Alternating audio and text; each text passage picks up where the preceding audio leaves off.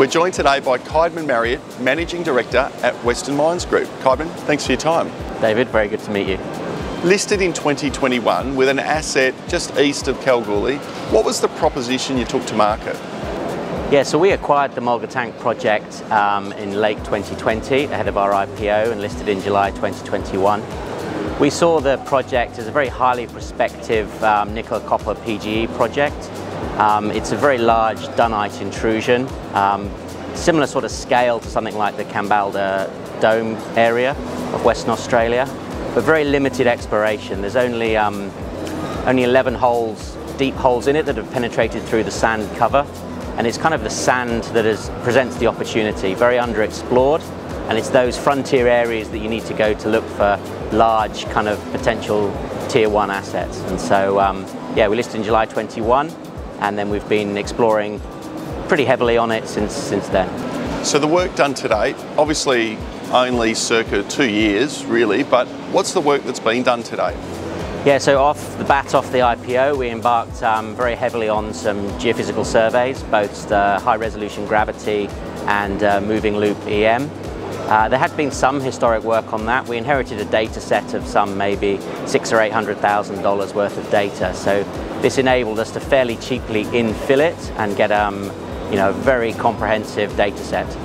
From that, we planned our first drill program between April and July last year, which was about 4,000 meters of diamond drilling across 10 holes.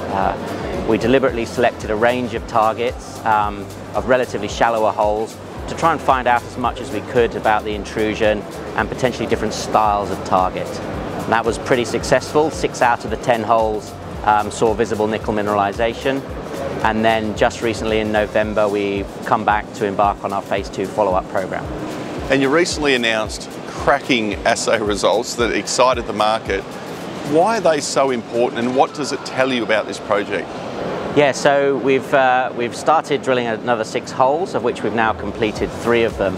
And so yeah, the first 2 of the program, we've got the assay results back from those, holes 22 and 23. And 23 we put out yesterday. Now both of these we've stepped more into the center of the intrusion, drilling deeper holes, and we saw very large intersections of disseminated nickel mineralization. This is very analogous to Mount Keith. Our technical director Ben is a bit of a world expert on Mount Keith and has written over 50 scientific papers on it. And yeah, he looks at the core and says this looks like Mount Keith every day of the week. Of course, we announced visuals that we drilled a very deep EIS hole funded by the government to 1,400 meters of depth. We showed visuals of this over 600 meters of disseminated sulfide, but of course, certainly in the current climate, the market takes a very much a wait-and-see approach. And so, yeah, yesterday we put out those assay results and confirmed pretty much cumulatively 700 meters of disseminated nickel mineralization. And so, what we can see is we're very much validating or proving our thesis that we think this is a huge dunite intrusion and a very big nickel mineral system. We've by no means drilled the richest part of the intrusion. We certainly see zones of this disseminated material of higher grade, and so it's now a question of sort of vectoring into where we might see those. Having said that, there's a number of holes where we see a pretty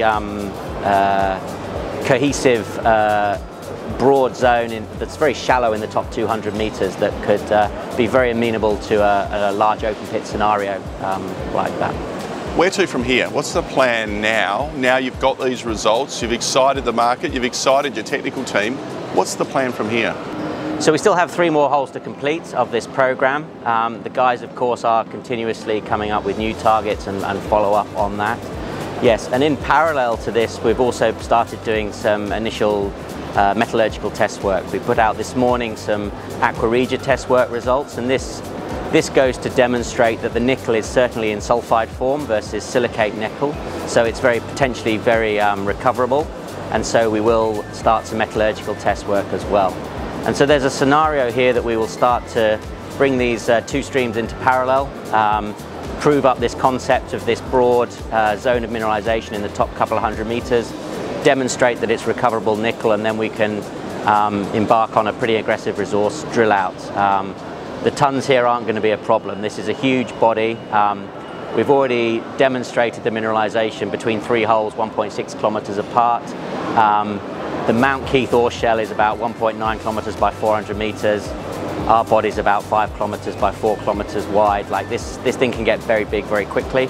And if we focus on that shallow zone of recoverable nickel, we think this could be a very large scale,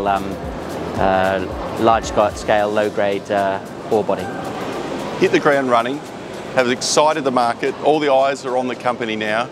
Exciting times ahead for Western Mines Group and its shareholders. Caedmon, thanks for your time. Thanks very much, David.